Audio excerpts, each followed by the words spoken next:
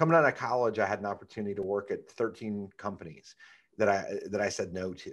And I remember like being in one company on a Saturday night around 6 p.m. and the Saturday at 6 and half the office was full. And I remember thinking to myself, like, why would I go to work there? Like, if I want to get ahead of these people, I got to work Sundays.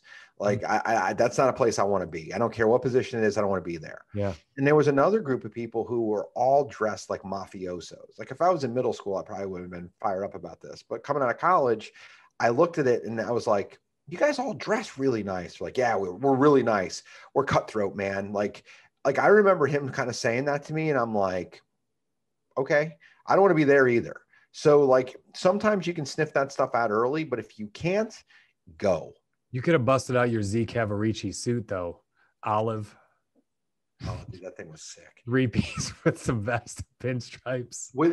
This is something I refuse to participate in. Like people now are rolling up their pant bottoms again. I'm like, I've done that. I'm not doing that again. Oh, tight roll. You got to tight roll it too. You got to really keep it tight. I've done that. The Z Cavaricis in the late 80s, early 90s. I'm done. What you just said is one of the most insanely idiotic things I have ever heard. Everyone in this room is now dumber for having listened to it.